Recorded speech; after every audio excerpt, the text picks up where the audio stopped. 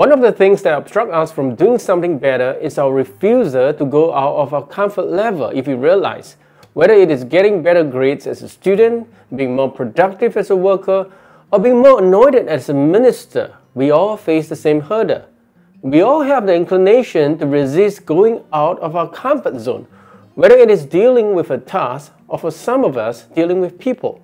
We prefer to stick to what works all along, for ourselves at least. I mean, if doing certain things a certain way get things done, there is not much motivation to change, and there is probably nothing wrong about that.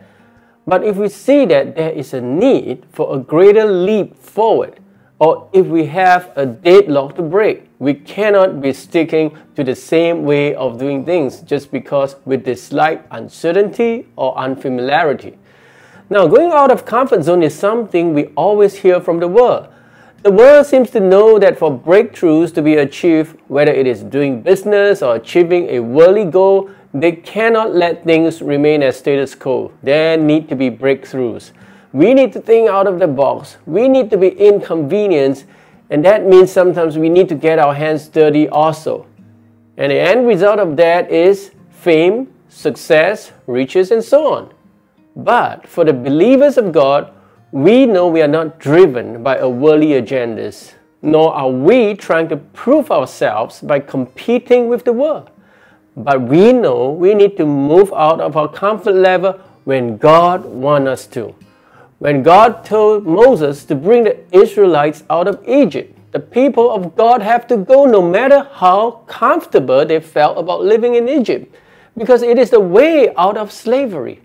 When God told Joshua to advance against the people of Canaan, no matter how much blood is going to be shed, they have to do so, because God wants His people to live in a land without the evil influences of the Canaanites. Yet when God subjects His people to captivity in Babylon because of their idolatry, God likewise wants His people to change their mind and serve the people of Babylon and its land. Now, do you realize that God is moving His people out of their comfort, out of their status quo by His sovereign will? And as a people of God, we have to hear God enough to move out and move away from what we feel works for us. Do not seek to please our hearts when God challenges our comfort level. Well, you may ask, why must God do that? Because there are two things God had in mind when He does that. First, God is preparing us for greater things. Now, many Christians are contented with a smooth sailing lives, and eventually they made it their goals. They thought as long they paid tribute to their Christian faith by going to church on Sunday and giving their tithes, that would be more or less enough. But my brethren, understand that the Great Commission which our Lord Jesus has given us has absolutely nothing to do with a smooth sailing and self-satisfying life. The Lord said, "Go and make disciples of all nations." The world is the boundary, my brethren, and we have enemies who are determined to stop us.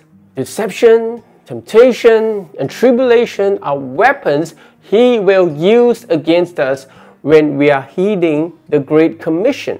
So to move us on the path of world evangelization, God has to start setting us on untrodden ground. He has to challenge our comfort level and existing goals many a times. As a pastor, I've always heard God telling me to build a nice and looking church should never be my goal. My calling is to bring the gospel out to God's people and to the ends of the world. Now, this is evidently seen in the mission work of Paul, which was filled with trials. The trials were used to chasten him. It was also often used to move him to the next mission point. Second, why must God challenge our comfort level?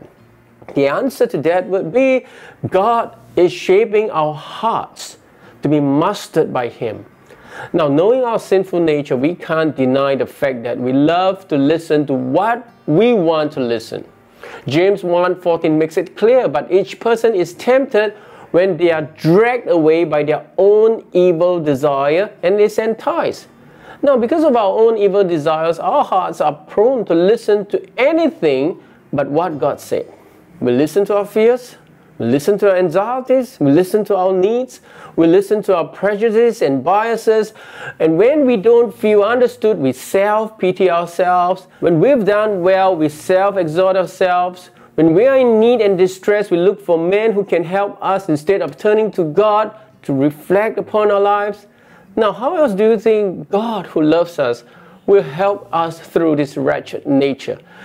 What do you think God will do to shape our hearts to be mastered by Him? And I think the very thing God will do and will continue to do in our lives is to challenge our comfort level.